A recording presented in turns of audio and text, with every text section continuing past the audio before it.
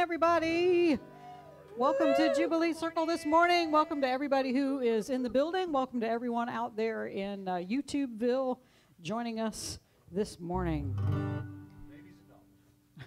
Ready? 1, 2, 3, 4.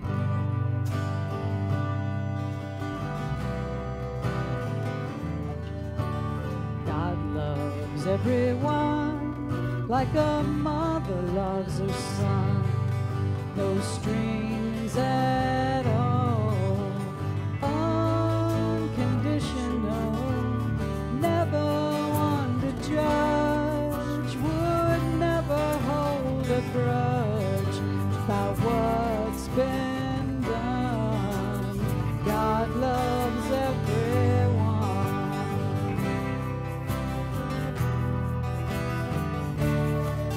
There are no gates in heaven, everyone gets in. We're all straight souls of every faith. Hell is in our minds, hell is in this life, but when it's gone, God takes everyone.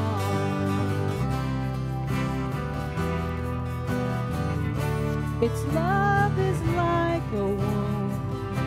It's like the air from room to room. It surrounds us all, the living and the dead. May we never lose the thread that bound us all. Oh, the killer in his cell, the atheist as well, the pure of heart and the wild at heart, all worthy of its grace. It's written in the face of everyone. God loves everyone.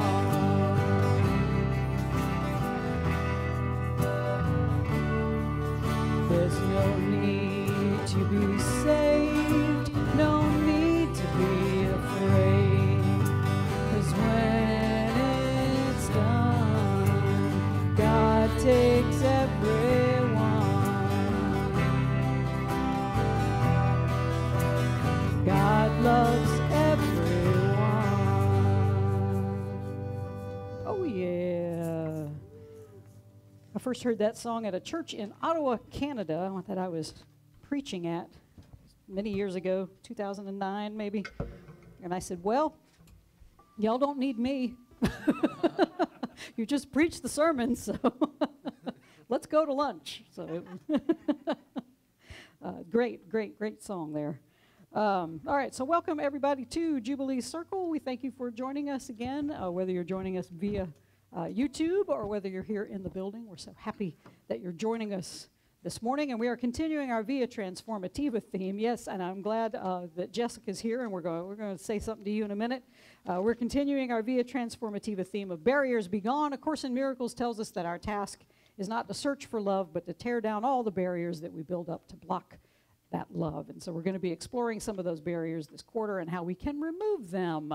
All right, so one thing we need to take care of before we move on is that it is Jessica's birthday today. How old are you, Jess? 35? All right, so let's sing happy birthday to Jess.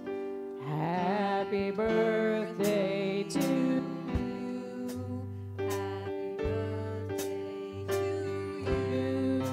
Happy birthday, dear Jessica. Yes, that's you. Happy birthday to you. And many, many more. Woo! All right, and she's got her sparkly hat on this morning. She is ready. And her birthday dress, she is ready. She's ready to party. All right. Author Jared Hughes paints a picture of God as good old Uncle George. He describes God as an old family relative that our parents have described to us as very loving, a great friend of the family, very powerful and interested in all of us. And this good old Uncle George, he lives in this formidable mansion, Hughes writes, and he's bearded and gruff and threatening. So at the end of your first visit with good old Uncle George, he tells us, I want to see you here once every week. And if you fail to come, let me show you what will happen to you. And so he leads us down into the bowels of the mansion where it's getting hotter and hotter and hotter. And we hear these unearthly screams emanating from the basement. And when we get down there, Uncle George opens a set of steel doors, and it reveals an array of blazing furnaces with little demons tossing men, women, and children into the fire. Those who disobeyed good old Uncle George. And then he takes us back upstairs and gives us back to our parents, who ask us on the way home, don't you just love, oh, good old Uncle George with all your heart, with all your mind, with all your soul and all your strength? And we, loathing the monster we had just met, we say, yes, yes, yes, I do. Because to say anything else would be joining the queue into that blazing furnace. This is the image of God that I grew up with. And perhaps many of you as well had a good old Uncle George who you had to toe the line, go to church every Sunday, every Wednesday, and 7 days a week during revivals. Or God would throw you, good old Uncle George would throw you into that furnace. This is one of the barriers I had to remove to be able to see the truth about God, not as some anthropomorphic monster, but as that loving, creative force in this universe that invites us to participate in its unconditional love as the light of the world. So I invite you this morning, Jubilants, to think about your own images of God throughout your life, how they may or may not have changed over those years. Are your images of God a barrier to you? Are they preventing you from feeling the creative, unconditional love of your Creator? Then today, if that is the case, we will say, barrier be gone. And we will reclaim the truth about ourselves and God so we can all say, oh yeah. Please rise as you're able. And as we do at every celebration, we begin by remembering the four elements, the air and the water and the earth and the fire. And we burn black sage as a reminder to set our intentions, to set our intention for ourselves, for peace and joy and love and safety for ourselves, and peace and joy and love and safety for the entire world. And we begin by centering ourselves in this sacred space and time by calling the four directions. And Allison's going to help me with the sage this morning. I invite you to turn and face the east. As this day begins, Holy One, may we give deep thanks for simply being alive, for the ability to breathe deeply. Help us to recognize the holiness in each moment of this day, Holy One, and remind us to greet everyone, every creature, and every part of your creation with joy and thanksgiving, knowing that everyone and everything we see this day is infused with your divine energy and presence. Quarter turn to the right, and we face the south. As the warmth of the south rises and the summer months begin to draw close, remind us, Holy One, to live in love and compassion for all humankind. Help us to walk our path with joy, with love for ourselves, for others, for the four-legged, the winged ones, the plants, and all creation upon Mother Earth. Quarter turn to the right, we face the west. As each day passes, Holy One, help us to surrender with grace the things that don't work in our lives anymore. Help us to hear your voice in the quiet as another day ends and find that serenity and comfort that you offer. Give us your discernment so we can make wise choices in all things that are put in front of us. Teach us, Holy One, how to truly live in a state of surrender. Quarter turn to the right, and we face the north. Be with us, Holy One. Bring healing to the people that we love and to ourselves. Bring into balance the physical and mental and spiritual so we are able to know our place on this earth, both in life and in eternity. Heal our bodies, heal our minds, Holy One, and bring light and joy and awareness to our spirits. And as we turn back toward the center and have a look around the room, you're going to find all of the beautiful faces, all the myriad faces of God surrounding you. We are all one spirit, having many embodied experiences in this world, each encountering our own specialized curriculum that is designed to help us all awaken to the one truth about ourselves. We are here to learn, yes, but we are also here to love and help one another during these challenging times and rejoice with one another in our joyful times, all so we can all say together, oh yeah. All right, remain standing. Allison is still passing out the good sage mojo out there. Thank you, Allison, for helping out. That helps us a great deal. Don't lose that mojo. Yeah, we take it from afar, you know. All right, so we've got some kinks to start us off this morning. This is a song called God's Children, and I invite you during this song, greet one another, do some dancing, have a good time. Are we ready? Almost. Almost, all right. Ready? 1, 2, 3, 4.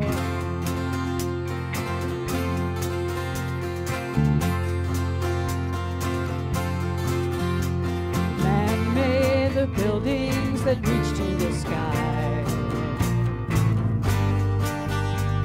and man made the motor car and learned how to fly. But he didn't make the flowers, and he didn't make the trees, and he didn't make you, and he didn't make me, and he's got no right to turn us into machines.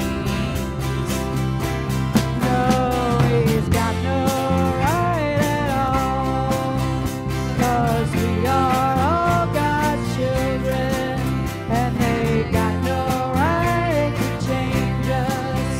Oh, we gotta go back to the way the good Lord made us all. I don't want this world to change me.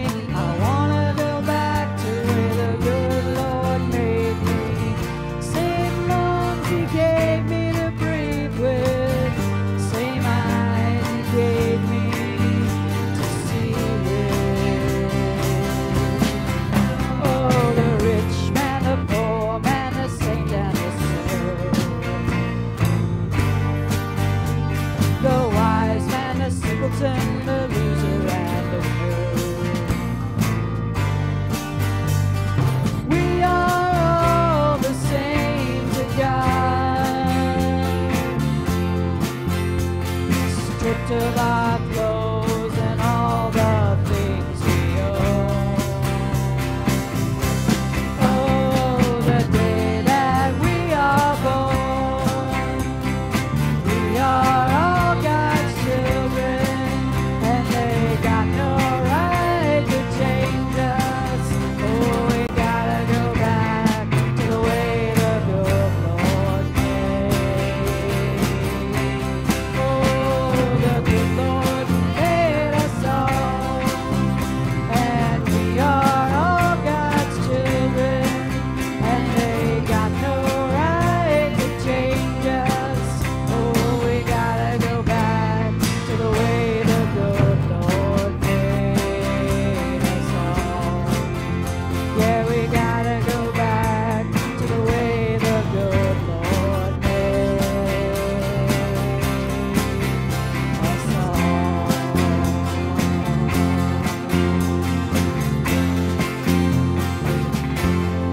Oh yeah. You may be seated. This is a kink song. That's just amazing. All right. Want to hear it again? No. All right, so welcome again to Jubilee Circle. Just telling you a little bit about us this morning. We are an inclusive, progressive interfaith community here in Columbia, South Carolina. We teach the timeless common wisdom of love and unity that is found in all mainstream religions, metaphysical philosophies, mysticism, and inspired secular and religious writers throughout the ages. We use popular music, a good old Kinks song that no one's ever heard. It's one of those really deep tracks from the Kinks. We use teachings and weekly celebrations, educational and artistic events, and other community building activities as we seek to create a space here in Columbia, South Carolina, and around the world so people can experience transformation, so they can become a source of transformation in the world themselves. We believe that we're all here to expand our souls, to find a deeper meaning in life, to renew our commitment to love and peace and justice, and learn how to love wastefully and undergo a transformation from the inside out so we can discover how to live into our higher divine self. And we also recognize we're part of God's good creation. We are formed in stardust and also in love and joy, but we humans, we're a forgetful sort. We come out of mama and we get smacked and we just forget all about it. We think there's separation, that you're over here and I'm over here and they're over there and they can stay over there. And so we believe that we're separate. And so then we start making judgments and getting grievances against one another. And so we look out in this world and they go, and we say, oh, they're beautiful. Oh, they're ugly. Oh, they're good. Oh, they're bad. Oh, they're so generous. Those people are so stingy. And those people are so loving. And those people, oh, those people are just recalcitrant. We got to do it all together. Yeah, recalcitrant. Recalcitrant, yes. Obstreperous, refractory, belligerent. Yes, all of those judgments and grievances. But let us remember, Jubilants, our true function here is to be the light of the world, to continually remember that that's who we are and that we have never actually left our unity with one another and our Creator. And that should make you say, oh, yeah. All right, so next Sunday, it's April already, kids. Wow. Where is 2022 going? All right, so we're going to continue our Barriers Be Gone VIA Transformativa theme. We're going to use some music from Dave Matthews. She's got it. There you go. All right, so we're going to explore the barrier of abundance.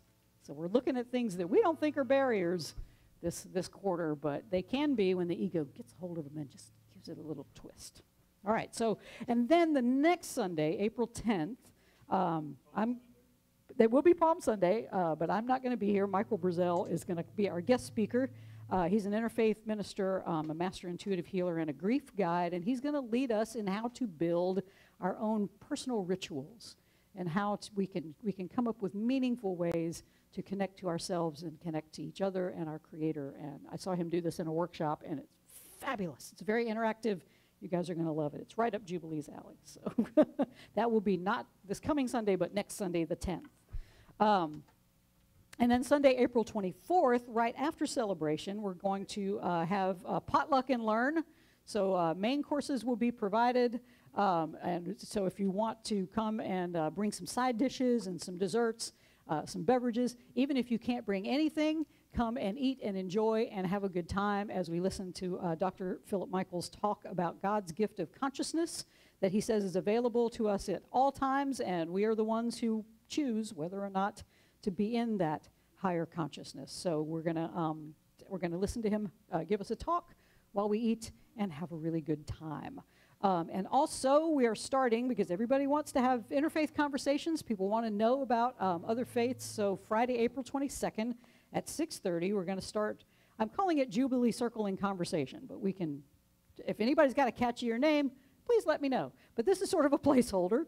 So this will be a first in our series of conversations. We're going to host these on the third Friday of each month. So starting at 6:30, our first guest will be Holly Emor, and she is going to discuss paganism with us. And so again, we're going to do this like a potluck and learn. Jubilee will provide some main dishes, and if you will bring just some side dishes. And again, that's not mandatory. If you can't bring anything, just come and enjoy and eat. There will be plenty for everyone. Friday, April 1st, next Friday, is our coffee house and open mic. Jeff and Kelly Gregory from the Runout will be here. They start at 7. Open mic starts at 8. Again, meal. Food is served. So come and enjoy the open mic. We got lots of things going on. April's getting busy. Huh? We eat a lot here at Jubilee Circle. We love to eat, so come and eat with us. We eat frequently, not a lot. Yeah, well, we eat frequently. Course in Miracles group is, as always, Wednesday, 7:30, and Soundy School at 10:30 on Sunday. I did want to put out there to everyone, we are in search of at least 2 new board members. If folks want to come and be a part of our directing committee, Jim had to resign. It felt like he had some conflict of interest going on, so we're very sad to lose Jim, but we're glad he's still putting us out live. We appreciate all of the contributions that Jim makes to Jubilee Circle, but he has decided to step aside, and so that creates 2 open positions on our board. Jim held 2 positions. He did. That's how powerful he was. We had someone else leave earlier, and we just hadn't replaced. So we ended up with like 2. So now it's sort of imperative that we get a couple of more people on board. If you're interested, it's not like a strenuous, incredibly strenuous job. We meet once a month, and we've got our meetings down to where we're not going for 3 hours, and there's usually food. So again, so nobody's hangry while they're trying to make decisions. So if you're interested, please let me know, or talk to any of the other board members, which would be Julie. Todd's back there, yay. Who are my other, is that my only board members here today? Or am I forgetting somebody? Okay. Yeah, Lee's not here, so he's the president of the board. So yeah, so if anybody's interested, please talk to me or talk to one of the board members. Let's see. Oh, there was something else that I didn't write down. Oh, surely I'll remember it. Nope, gone. Okay, well, so did you want to hear these wise and holy words? We have a different wise and holy woman this morning. Oh, there's a ding somewhere. Ding, our dingers are gone somewhere. There they are. Back there with the ding-a-ling. My ding-a-ling, all right. Hear these wise, you got to get up on it to be heard. So hear these wise and holy words. With my teacher voice. Yeah, okay, go for it. From A Course in Miracles, chapter 11. You're right. If I live in you, you are awake. Yet you must see the works I do through you, or you will not perceive that I have done them unto you. Do not set limits on what you believe I can do through you, or you will not accept what I can do for you. Yet it is done already, and unless you give all that you have received, you will not know that your Redeemer liveth, and that you have awakened with him. Redemption is recognized only by sharing it. God's child is saved. Bring only this awareness to the sonship, and you will have a part in the redemption as valuable as mine. For your part must be like mine, if you learn it of me. If you believe that yours is limited, you are limiting mine. There is no order of difficulty in miracles, because all of God's children are of equal value, and their equality is their oneness. The whole power of God is in every part of him, and nothing contradictory to his will is either great or small. What does not exist has no size and no measure. To God, all things are possible. From Catholic mystic Richard Rohr's book, The Divine Dance, Exploring the Mystery of Trinity. Many of us, consciously or unconsciously, have pictured God and reality as a pyramid-shaped universe. We placed a male God at the top of the triangle and everything else beneath. Most Christian art, church design, and architecture reflects this pyramidal worldview. Humanity's capacity to disguise its own flaws, even through religion, seems endless. Pyramid or patriarchal logic is only logical when applied in favor of the system and the status quo, which it proudly calls the real world. Our very inability to recognize that shows how little influence the dynamic God had on our historical ways of thinking. We truly have nothing to be afraid of. The flow of God's love is like the rise and fall of tides on a shore. In this universe, reality can be pictured as an infinite, loving outpouring that empowers and generates an eternal, loving enfolding. This eternal flow outward is echoed in history by every animal, fish, flower, bird, and planet you have ever seen. It is the universe, the first incarnation of God. All we have to lose are the false images of God that do not serve us and are too small. And from the Christian mystic, Meister Eckhart, how long will grown men and women in this world keep drawing in their coloring books an image of God that makes them sad? It is a lie. Any talk of God that does not comfort you. These are wise and holy words. Thanks be to the holy. All creation is holy word. All creation speaks volumes of the holy. Hallelujah. Oh, yeah. Oh, yeah. I invite you during this time of meditation and reflection to think about how we see God. Right now, I'm looking at God. I am. Right. Absolutely. God loves everyone.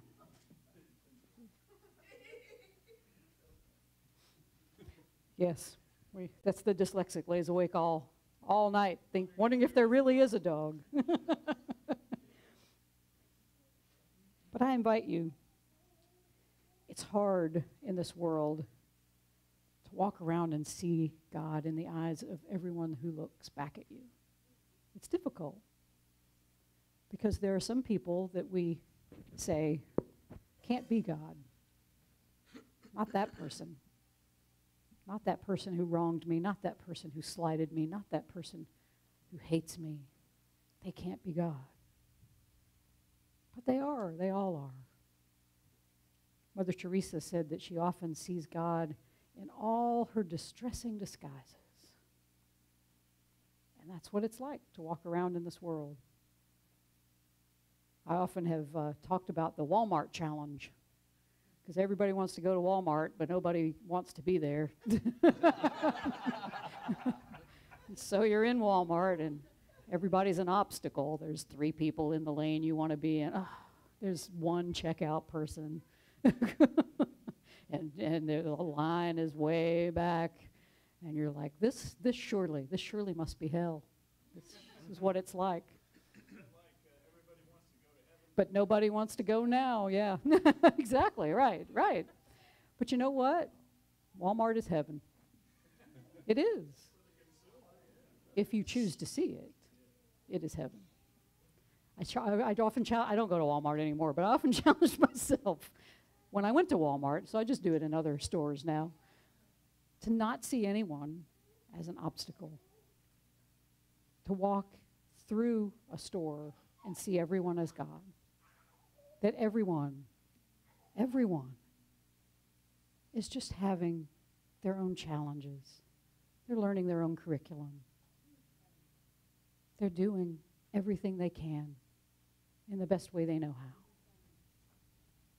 And if we walk around and go, oh, Jesus, there you are again. There you are, blocking my lane. Oh, Jesus, I love you. I love you. I love you, God, stopping up the lane. One of my favorite things to do in the grocery store is to try to rush ahead of somebody who's got 1 or 2 items so I can let them in front of me. So I can go, you only got a few. Come on, man, that just makes me feel good. And then I'm just like, 3 more people. Come on. God, let God in front of you. Oh, God. There you are again.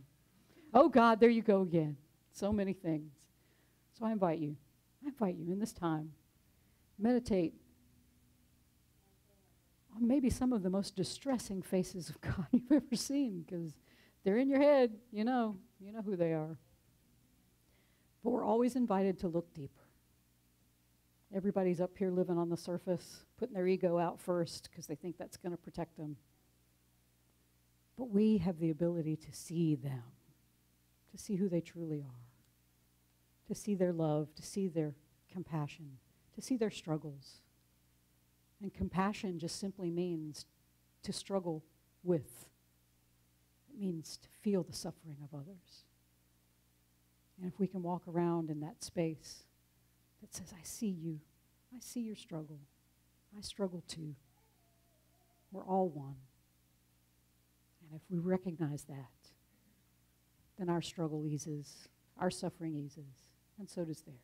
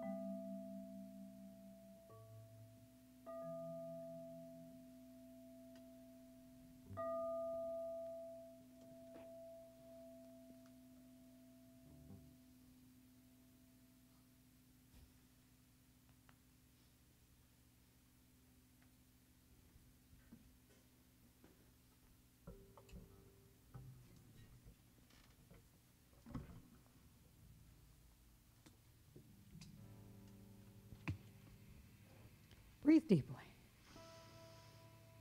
Oh, yeah. All right, our song this morning comes from a California-based group called Dishwalla. I think this was the only hit they had. It's called Counting Blue Cars, and it comes from their 1995 release, Pet Your Friends. Okay. The things they call albums. All right, here we go. 1, 2, 3, 4.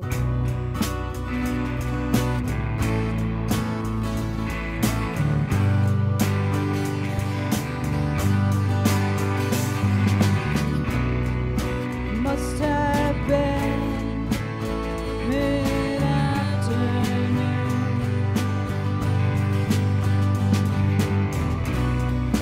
I could tell by how far the child's shadow stretched out, and he walked with a purpose in his sneakers down the street. He had many questions, like children often do.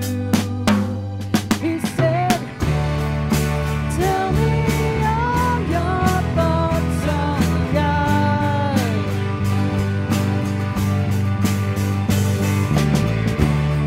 And tell me, am I very far?"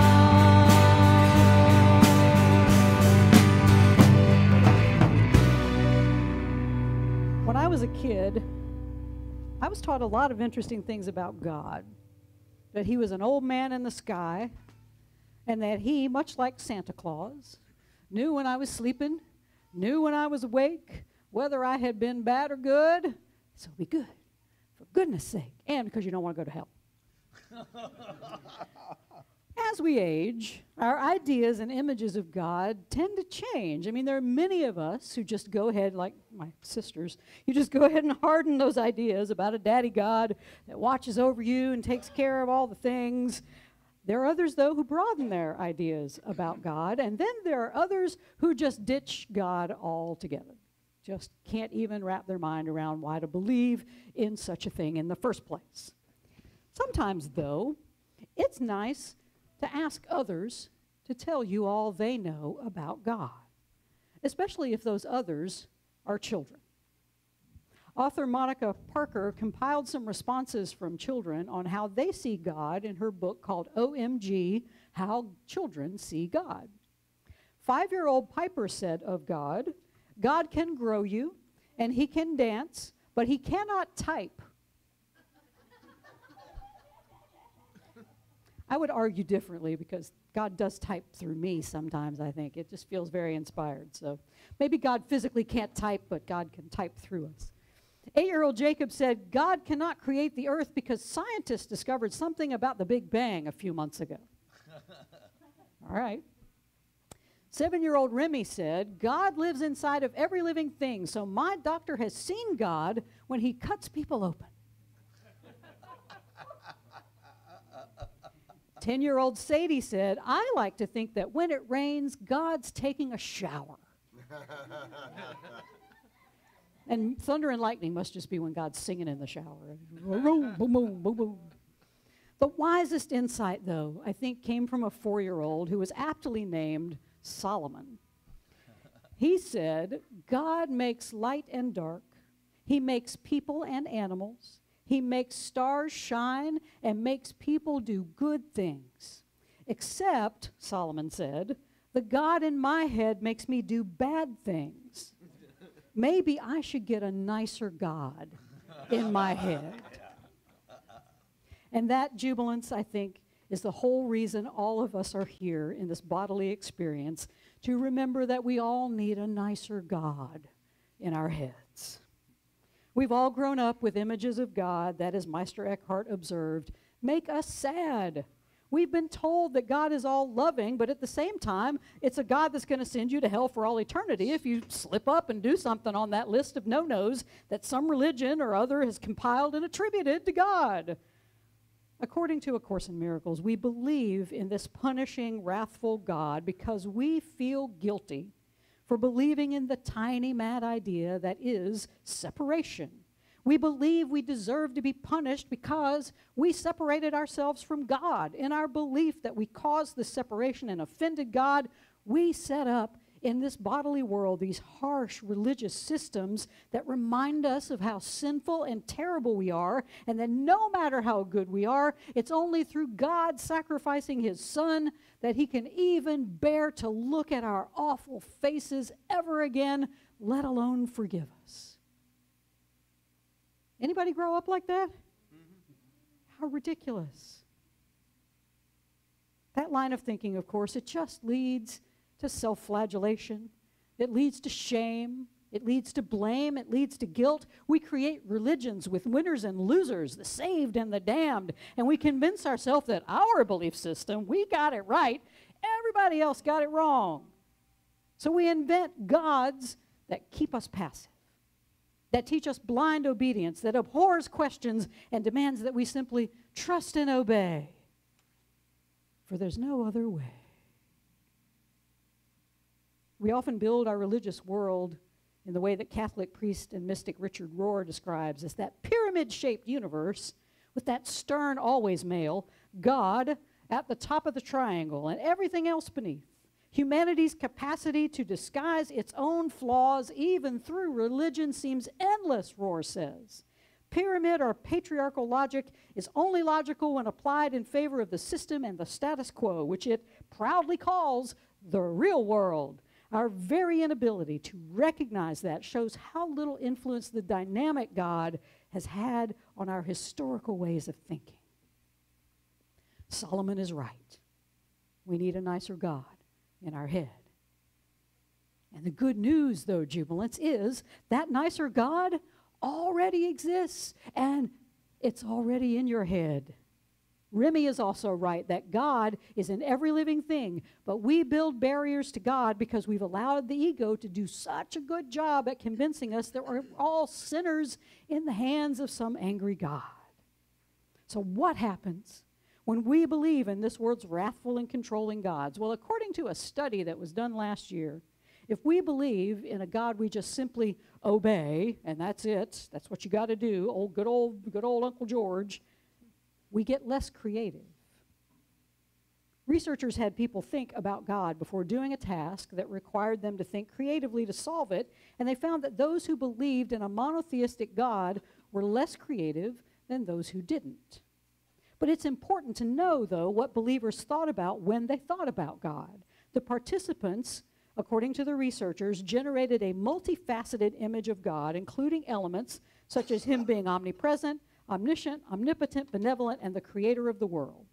And of course, it's interesting to note that the researchers themselves use the pronoun him when they refer to the study subjects' images of God, which, you know, it could be their own bias, but it may be indicative, too, of the kind of God that these subjects in the experiment were thinking of, specifically that male one that sits on top of Rohr's pyramid and keeps us all in line with the egoic world's status quo of obedience. So how do we break down this barrier of these gods that make us less creative and more apt to accept the world we see instead of the world we wish to create?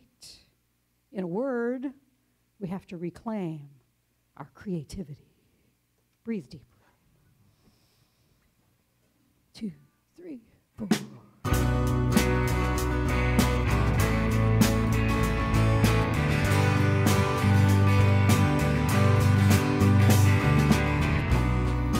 Must have been late afternoon. On our way, the sun broke free of the clouds. We count only blue cars, skip the cracks in the street and ask many questions like children often do. We said, tell me all your thoughts on God, 'cause I'd really like to meet her and ask her why we're who we are.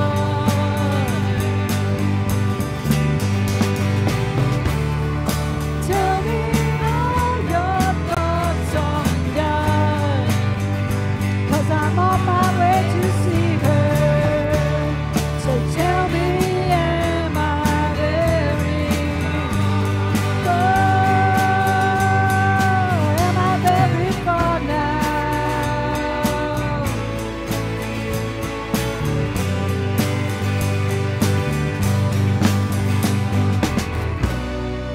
What this study revealed is this: those who conceived of God as omnipresent, omniscient, omnipotent, benevolent, and the creator of the world slipped into a passive mindset. They expect God to just handle everything and demand nothing from them. However, the researchers also found that those who view God as unconditionally loving, forgiving, and as a source of creativity, or that God works through them to unveil his creations, this, they say, may be compatible with creative expression. So now we're on to something big. Our ideas about God are no longer a barrier when we realize we've been duped by the ego's ideas about God as some vending machine where prayer goes in and stuff comes out, or as an insurance policy against burning for eternity in some manner of fiery hell down there in good old Uncle George's basement. The ego's views of God make us passive and uncreative. Seeing God for who and what it really is, that unitive force in the universe, helps us to realize we are not passive observers, but we are proactive co-creators with God, here to actively take part in our own awakening and subsequently the awakening of the whole world. As A Course in Miracles reminds us, God can only act in this world through us. We miscreate in this world when we expect the angry and spiteful gods of the ego to guide us. If we want to see what miscreation looks like, take a peek at the news. Yep. Take a peek at Facebook. See how many wars and pogroms and crusades we have all made against each other in the past and right now in God's name. Violence, tribalism, fear, and division, jubilance, it is never creative. None of it. In this state, we limit the power of God to work through us to bring love and peace and joy into the world. There is no order of difficulty in miracles, our reading from A Course says, because all of God's children are of equal value, and their equality is their oneness. all of God's children are of equal value. There is equality in our oneness. The whole power of God is in every part of God, a course says, and nothing contradictory to God's will is either great or small. To God, all things are possible. And God works through us. To the gods of this world that we have created, all things become impossible. Again, check the news. How impossible it all seems. Because all we can do through these little 10 gods is to miscreate and bring about more suffering and separation. So when we break down the barrier of this false ego-created God, Rohr says, we learn there's nothing to be afraid of. The flow of God's love, he says, is like the rise and fall of tides on a shore. In this universe, reality can be pictured as an infinite loving outpouring that empowers and generates an eternal loving infolding. This eternal flow outward is echoed in history by every animal, fish, flower, bird, and planet you have ever seen, Rohr says. It is the universe, the first incarnation of God. All we have to lose are the false images of God that do not serve us and are too small. Or as Solomon in his wisdom says, maybe I should get a nicer God in my head. And jubilants, if we do that, if we get in touch with the nicer God that is already alive within us, we become more creative. Because we understand we are the same as God, which means we can create miracles. We can be the change we want to see in this world. We can use the power of love and joy and kindness and wonder and beauty and unity to create that within ourselves, which then we can project out into the world and create that world there.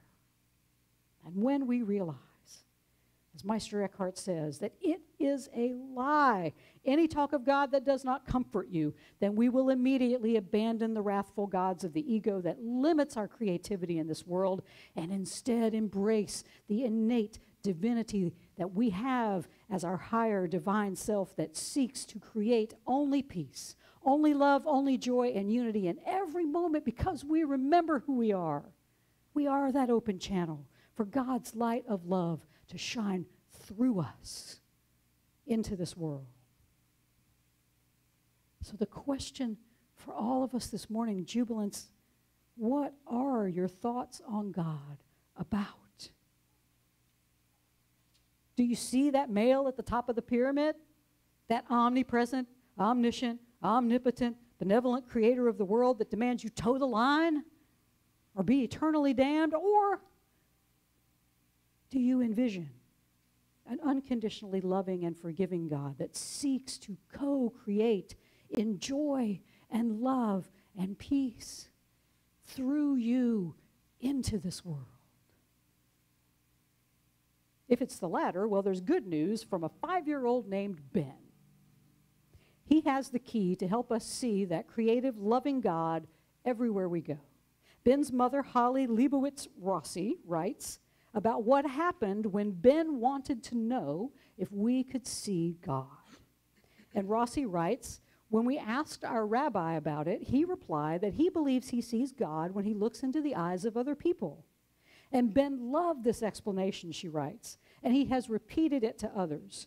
During a recent visit, our close friend's 3-year-old came up to me after speaking with Ben.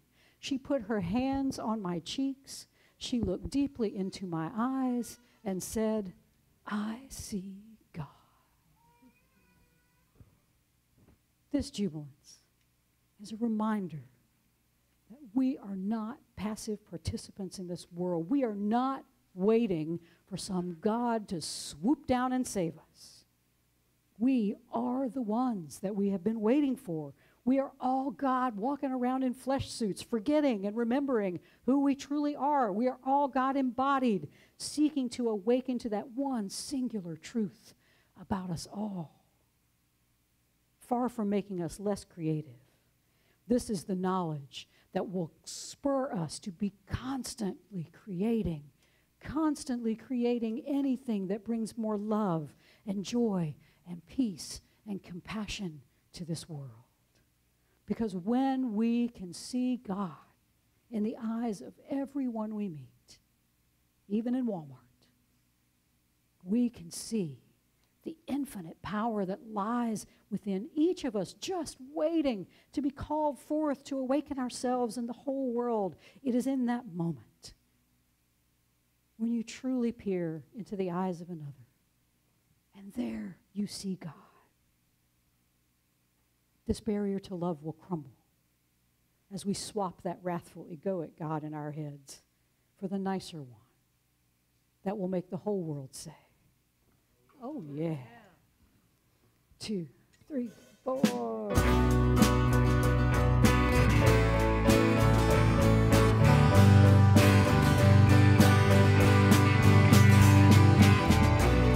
It's getting cold, picked up the pace. How our shoes make hard noises in this place. Our clothes are stained. We pass many cross-eyed people and ask many questions like children often do. Tell me all your thoughts on God, 'cause I'd really like to meet her and ask her why we're who we are.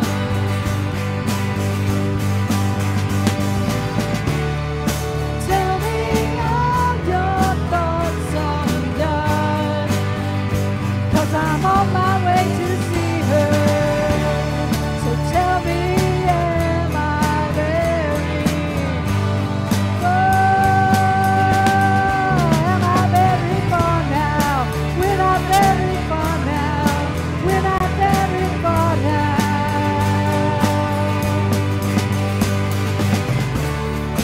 Tell me all your thoughts on God.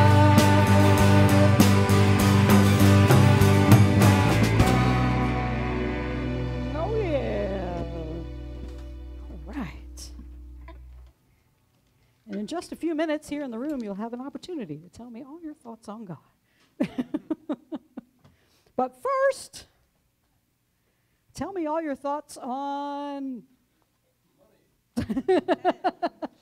money, support, tithing, supporting Jubilee Circle.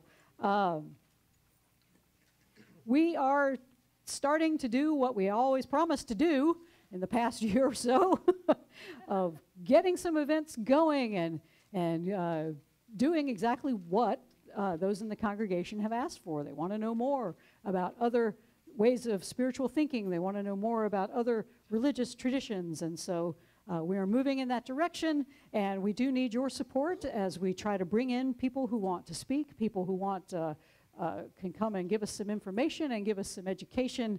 And we do need resources to make that happen. So we ask kindly for your support, and you can go online to jubileecircle.com. There is a donate button there on the front page. You can go through PayPal. You can go through Venmo at Jubilee Circle. Your tithes and your offerings, your support monetarily have been amazing and greatly appreciated because it has gotten us through these past tough few years of COVID. So thank you so much for your support, for how you have supported us in the past and how you will support us in the future. And there are, a couple of newsletters ago, I put in there 10 low-cost or no-cost ways that you can help Jubilee Circle. And one of the ways we discovered this morning is bring some paper products. We need paper towels. We need toilet paper. We always are in need of cases of bottled water. So those are some things that if you're coming and you're coming by, please bring and donate a few of those items. It's always helpful. It's always helpful to have toilet paper. That's a good thing. We like that. So there are many, many ways that you can help us. And again, there are lots of no-cost ways you can help us by sharing our stuff on social media, telling your friends about Jubilee Circle. Fran did that beautifully. Actually, Reva did that beautifully. Yeah, she's amazing. See, unlike God, Reva can type. So she's amazing. And we have babies and dogs. I mean, you can't get better than babies and dogs.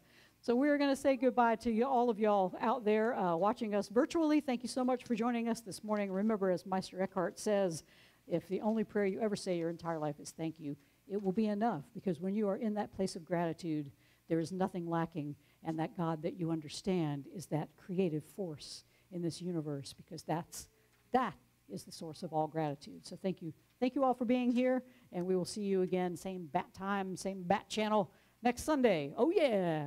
Oh, yeah.